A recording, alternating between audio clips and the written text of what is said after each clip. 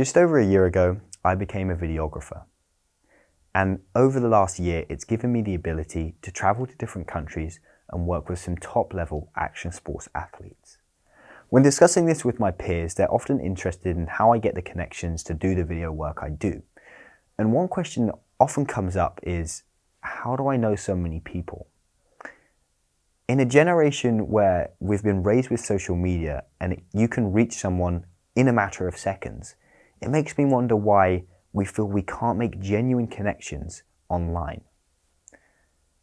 You see, Generation Z is the first generation to be raised with the internet at every stage of their life. This means that they have pictures posted them of a baby on Facebook by their parents, all the way through to their most recent Instagram post with their friends at a music festival this last weekend. What this means is that I can research you and your story and understand your narrative before I've even said a single word to you. And what this has created is a generation that is inherently aware of their personal brand and their story. This means that they often make personal decisions and purposeful decisions based off of that story and how it's developing. And the reason why Generation Z has such an opportunity to create a global network is because of the changing landscape of our economy over the past 25 years. You see, with the boom of the social media and the internet in the early 2000s, creating a whole new sector of our economy, we are only now starting to see the real value of an online network that connects people around the world. You see, the network effects phenomena has become globalized, and businesses that are able to create, interact with, and utilize this community are becoming quickly the most successful. But with this immense opportunity that this generation has, as well as the tools to utilize this opportunity, why do we still have this lingering doubt over how someone can connect with another individual around the world? Research completed in 2010 regarding the topic of the value of reconnecting showed that when networking, meaningful connections come from dormant friends rather than new acquaintances most of the time. Dormant friends are those that perhaps you haven't spoken to in a while, but you share that connection with. Maybe it's that high school friend that you haven't spoken to for a couple of years. Or maybe it's a family friend that actually you've never spoken to, but your family know of them.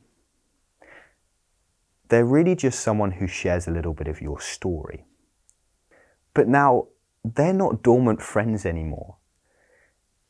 With the updates of social media, they know where you were last week. And maybe you exchanged a couple of messages because you or they posted a picture next to the Eiffel Tower. You see, with the ability to share and give live updates about one's journey, the community around them can have a more active role in their story. For myself, my first freelance international video project came from a family dinner about 8 months ago.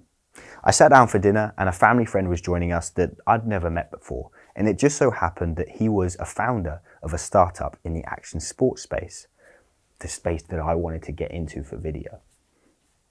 While we sat down and ate sausage and mashed potato, the topic of video marketing came up. And he had seen actually some of my work up until that point, which I'd posted to YouTube.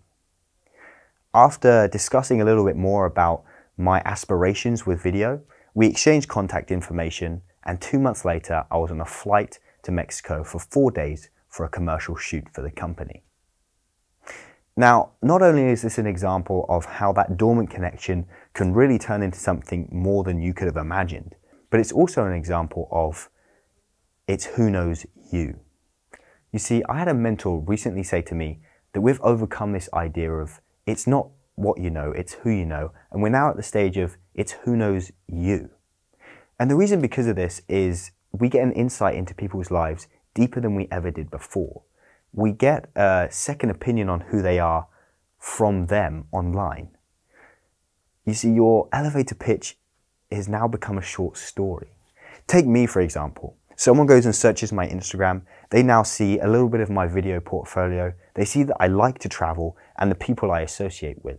And so within my network, I'm no longer just a name, reputation, and a service, but I'm a person with a story and a level of vulnerability. And on top of that, this network and community grows and develops with me, with the constant updates of projects that I'm working on and places that I'm visiting. People can now decide to become a part of that story and get involved, rather than me having to constantly bring people in to complete projects. You see, people become invested in your story and your journey, rather than your business and your service. But all of this really just serves to highlight the opportunity that Generation Z has, rather than highlighting the tools that they also possess to really make the most of this new globalized network. So firstly, let's discuss the degree of separation. One degree of separation is a friend of a friend. And many research studies show that 6 degrees of separation is the degrees of separation until you reach your desired connection. In a professional setting, that is reduced to either 1 or 2 degrees. Previously, we'd ask around in our network for connections of a friend for a said industry that we're trying to develop our connections in. And that would normally take up to a week, 2 weeks, as they rummage around in their connections, set up meetings with that individual. Now I can go online, I search using a keyword, and I can find everybody in that sector. I can then sort them between 5, 10, 15 miles away from me and share that with my network to see if they know anybody within that space. They can then set up a group chat with me and that individual, and then by the end of the day, I can be setting up an interview with them. But maybe you don't have anybody who's a friend of a friend and that can introduce you, and you do have to make that first message. But this is where it gets really exciting. Now you have the tool of social media. You can make that first message personal. Perhaps you comment on a place they recently visited, or maybe a project they recently completed, or even the fact they have a really cute dog. Maybe you don't start with those things. That might be a little bit stalkerish, but be emotionally intelligent about it. Talk about dogs, explain that you like them and if they like them, and then comment on their cute dog. But whatever it is, you're now connecting with their narrative and their story, rather than just connecting with their business and their service. Research shows us that the more diverse ways in which we create common ground with an individual, the deeper that connection becomes faster. Social media has given you all of these options of common ground. You simply have to just pick yours and begin the conversation. But let's take a step back. Why should you be taking this much effort and time into developing your network and your community? Dan Pena has a saying, show me the 5 people closest to you and I'll show you your future. Well, according to research, the saying should be, show me the people 3 degrees of separation away from you and I'll show you how you're feeling. Let me explain. In 2008, James Fowler and Nicholas Christakis performed a study in which they took data from the longest running health study and they analyzed the data, and what they found was, you're not as independent as you thought. They found that individuals 3 degrees of separation away from you had a statistically significant effect on your happiness. A 6% statistically significant effect on your happiness. Now you may be going, well, 6%, that's a very small amount of my happiness. Well, let me add some perspective to that.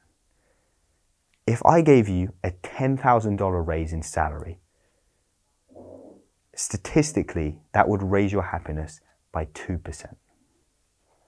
Now, this gives a little bit of magnitude to the findings that they had in their study. And now, networking has never been about developing your personal outlook or even increasing your salary. Networking has always been about developing a community of people around you that have a positive impact in your life, through the ways in which they connect and interact with your story.